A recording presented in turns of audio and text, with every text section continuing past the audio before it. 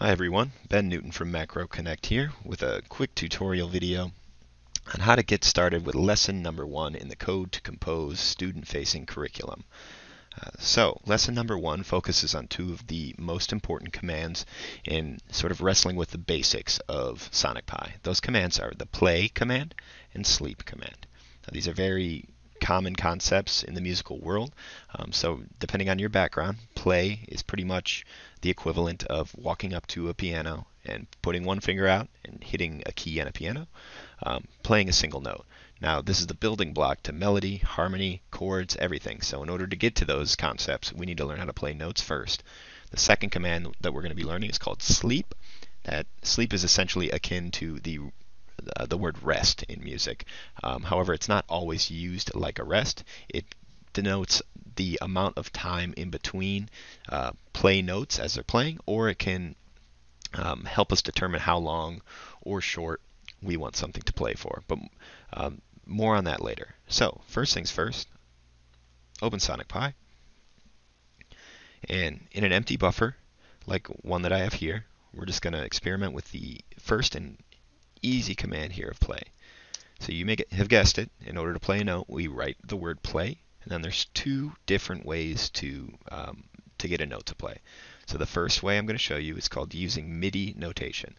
Now, MIDI is something you can look up on your own here, but essentially just know that in Sonic Pi there is a range of numbers. So starting at play 1, which you can barely hear because the bass is so low, and I'm not sure what the actual highest register on Sonic Pi is for notes here, but I just did 127, and it sounded pretty high. You go up to 200 and you can't hear anything at all, which I don't think it's playing. So the point being, pick a number. 60, I believe, is like middle C on a piano. 20 is more of a low bassy note there, and 100 is going to be kind of piercing. It's going to hurt your ears. So the way I envision it, think of a piano. The lower the number, further left on the keyboard. The higher the number, further to the right. So these numbers correspond directly to note names. So if you are in less of a technology focused or leaning course, and let's say you're using Code to Compose in, as a supplement to your band, orchestra, or like choir class, and your students know some basic music theory or just anything about music in general, you can use actual note names. So A through G, obviously note names. You can use sharps and flats in here. We won't get to that today. It's not important. But just know that you have students write play, colon, and I'll use C4. It's a really common example. We'll hit run. What you hear there is a C being played. Now you may have guessed it, C5 is simply one octave higher than the C4. C3, one octave lower. So two different ways to do it. We can use these actual note names with an octave identifier, or we can do the MIDI notation alternative. Now notice, these two things sound exactly the same. They're the same note. Play 60 is the exact same note as play C4. So two different ways to get to the same result. Just in your first couple classes, probably stick to one. Just make sure students understand that there's different ways to do that. So our second important concept here is sleep.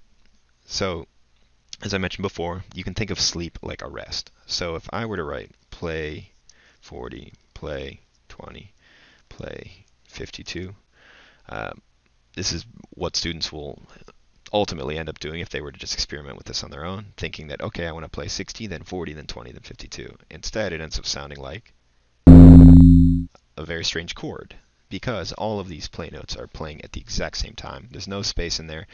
In our program, we have not instructed it to do so. This is where sleep comes in. So, play 60, we write the word sleep, space, and we put a number in there. So, important to realize is that I believe everything in Sonic Pi defaults to 60 beats per minute. So, when you say sleep 1, you are essentially telling this program to wait for 1 second in this case, or as it turns out to be 1 beat in 60 beats per minute. So if we did this, now what we have is the 60 note played, waited 1 second or 1 beat, and then it played these following 3 notes. However, if we did sleep 1, well, let's switch it up. So now we have 60, sleep 1, 41, 20, sleep 0.5, and play 52.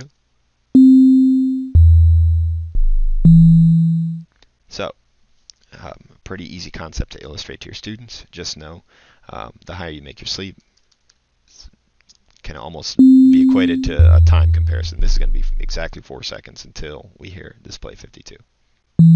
There it is.